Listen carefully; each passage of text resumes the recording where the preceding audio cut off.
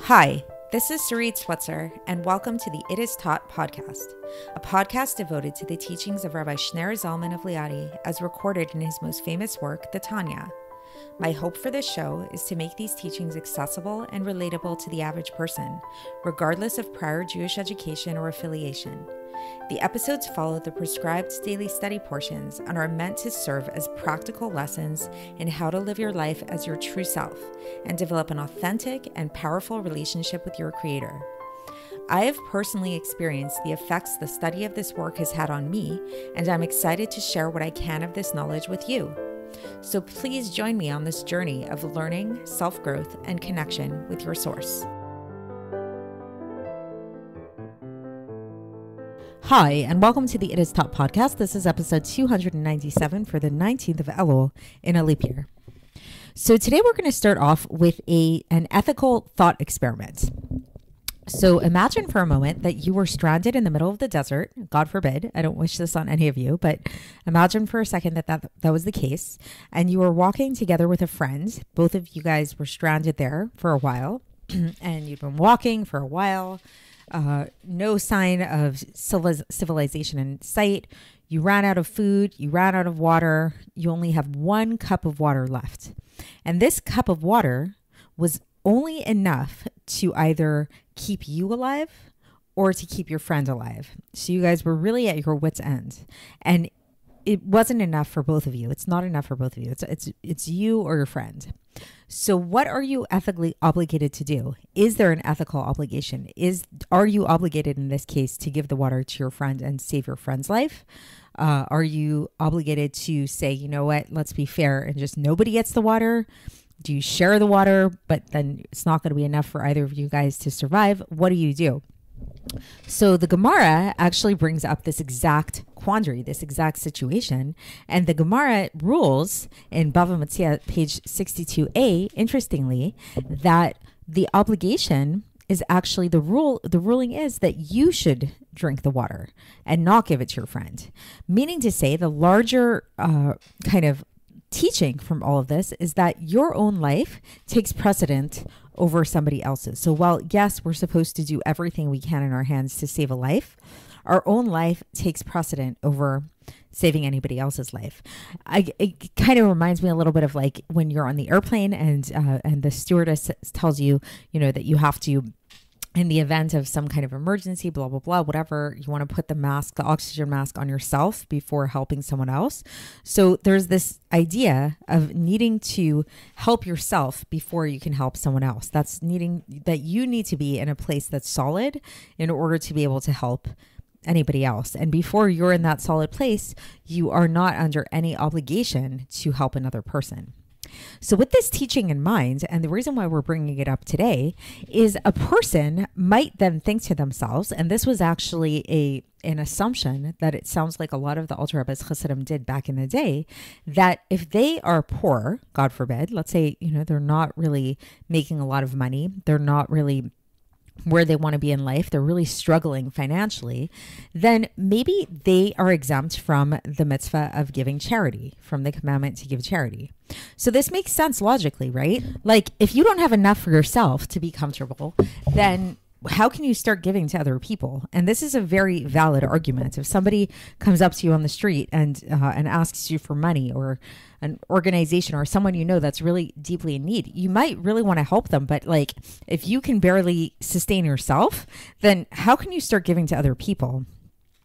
So the Alter Rebbe is going to address this point today, and he's actually going to address these very people, because back in the day, what the Alter Rebbe's Chassidim were, very few of them were people of means, and the vast majority of them were these struggling, impoverished people. And he's actually going to tell them that this actually does not hold true, that for these people in this situation, they're still obligated to give charity. Anybody who's still poor is still obligated to give charity in the vast majority of circumstances. Why? Because in the vast majority of circumstances, when we're talking about people who are poor, maybe you can think of yourself, the last time that you struggled, you were a little late paying your bills, paying the rent, that kind of thing. Yes, that's unfortunate. It's unfortunate to be in that state of poverty, but there's the chances are there's someone below you who's struggling even further, who doesn't have enough food to eat. My mother actually witnessed this when she was a volunteer for Yad Eliezer, an organization that raises money for Jews in Israel. And she went to visit homes in Israel of these really impoverished people who the mother would actually ration out rice for the children. Or there was like, I think one situation, the fridge, all it had in it was one little serving of yogurt. That was it. And the mother was stopping the kid from eating that yogurt because that was the only food in the house and they had to save it. So it's like that's poverty. That's like really poverty, you know? So if you're in that state, that might be a different story. But if you're just the type of person who can't afford the luxuries of life, who can't afford all the things that you would like to get, you can't get a new pair of shoes this season, a new coat this season, you can't go to that concert that everybody's been talking about that you really want to go to because you just don't have the budget for it. Your friends are going out to eat at the latest restaurant and you really just can't afford it and it's really annoying. Everybody's going to be out there having a good time except for you. Yes, that's annoying and I empathize with you and the Alter Rebbe empathizes with you, but you're not really impoverished to the point that you can't give. So if you're in a situation where you're struggling financially, you still need to give charity. So that's the answer. The answer is that even if you're poor, yes, you still need to give charity. So that's what we're going to learn today. And this is going to be in the form of an epistle, that the beginning of an epistle that the Alter Rebbe gave over to his community, to his Chassidim. This is the beginning of Epistle 16 from Iggeres HaKodesh. And so the Alter Rebbe starts off and he addresses this to the members of the community. And he says, my beloved, my brethren, my friends, who are like my own soul. So he addresses everybody in a very loving manner. So it's not in a harsh way, but with a lot of warmth. He said, these hard times are not hidden from me, in which the livelihood has dwindled. So he's saying basically, I'm aware of the fact that people are struggling financially, especially those people that are known to me within the community who have their hands have faltered, meaning that like they don't have any kind of parnasa, any kind of means of sustenance at all. And they don't have any providers at all. They don't have any work. These are people. So this is really intense. These are people who are without work. These are people that need to, the Alter Rebbe says need to literally borrow in order to eat. So this is not even the type of person that I was talking about before who can't afford to go to Bison and Bourbon or like the latest restaurant or something like that. These are people who need to borrow in order to have food, in order to eat. So he says, Hashem should have mercy upon these people and Hashem should bring them respite from all of this very soon. So he's giving them a bracha, a blessing. But at the same time, he says, yes, like I'm empathizing with you guys and Hashem should bless you all so that this shouldn't be an issue anymore and everything like that. He says, nevertheless, it's not good. It's not right what they're doing to their souls. According to the reports that the Alter Rebbe heard, that they closed their hands, which had in the past been open up until then. And they used to give with a full hand and a good eye, like very generously, basically, for all the things that were necessities to the poor people, these paupers are referred to as the clean destitutes of Yonim Nakiim. The Alter Rebbe refers to them, who he says these paupers are looking upon us, and if we don't pity them, God forbid, who will pity them? So basically, the Alter Rebbe is saying that yes, you guys are in hard times. I see that. I know that. I'm aware of that. Nevertheless, there are people who are even more impoverished than you. There are real paupers out there, and you need to look at them. And you used to give to them, and he's imploring his chassidim to give to them once again. And he brings a citation from Vayikra to support this. This is from Vayikra chapter 25, verse 36. V'chei achicha imach, so that your brother may live with you. So basically he's bringing biblical support for this idea that you really have to watch out for your friend's life and to share those things that are essential to life. Like if you have something and if you share it with your friends, that's going to save their life. You're obligated to do that. And then the Alter Rebbe brings up this teaching, which I had mentioned in the beginning from Bava Basra, about this whole idea of chayecha kodmin, that your life takes precedent, right? So that if you're trapped in the desert and you only have one glass of water, you are obligated to drink that water and not give it to your friend.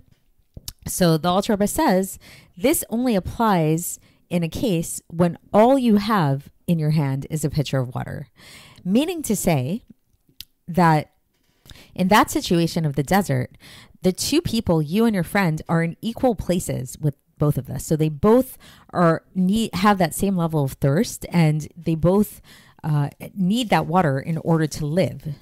But, however, says the Alter Rebbe, if we're talking about here a pauper that needs bread for their children and firewood and clothes for the cold and things like that, like really essential things, then all of these things take precedent over any kind of like honorable clothing that you want to get and nice food for your family, like meat and fish and all kinds of delicacies that a person might like for their family.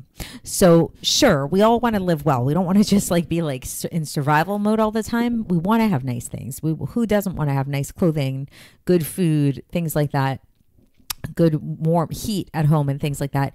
But the Alter Rebbe is saying here, he's being really strict. He says, yes, these things are nice and everything, but they don't supersede actual food, actual like, water, like livelihood, that you're like, if this pauper is in need of actual sustenance, then that takes precedence over your luxuries. And he says that in this case, the rule of chayecha kodmin, that your life takes precedent, does not apply in this case, because it's not really, these things are not essential to life. Like fine wine, good, not even fine wine, any wine or meat or fish. You don't really need those things to live. We can live like essentially on very little. And so these things cannot be considered to be like really, truly essential to life in the same way as they are for the poor. And the Alter Rebbe says that this is discussed further in Nedarim, page 80b. So that's the end of the section today. So just to kind of like bring it into modern terms and just to kind of like bring it home. So the basic idea is that like, even if you're struggling, even if you don't, like, you're not where you want to be financially, again, let's say you can't afford the organic food, you can't afford the Instacart delivery fee, things like that, making it Amazon Prime or whatever. It's like, that doesn't mean that exempts you from giving charity to somebody else, because at the end of the day, it's like these things, like a poor person, the average poor person nowadays is living a lot richer than the average poor person was many years ago. So that includes you. That means that like if you're struggling, it doesn't mean that your struggles aren't real, and we should all have enough and more, an overabundance of wealth. We should all have that.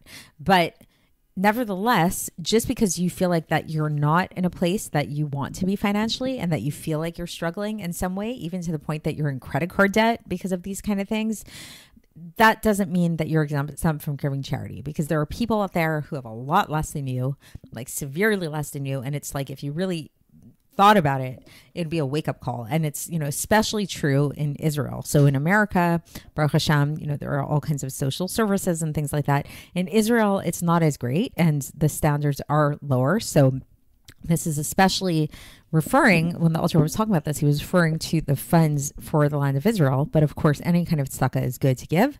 But if you want to really do that mitzvah to the utmost degree, then you can really think about giving to the land of Israel, to different organizations in Israel. And so, so that's the end of the section today. So once again, this is another one of those epistles that's really focused on giving charity, on giving tzedakah. It is just such an important thing to do. And so go out there and give. And and that's it for today. And we'll continue with this tomorrow when we conclude this epistle. I'll speak to you then. Thanks for listening to the It Is Taught podcast, hosted by Sarit Switzer. This podcast is dedicated in loving memory of my maternal grandfather, Avraham Yitzchak ben Binyamin HaKohen of blessed memory. Music by Shoshana.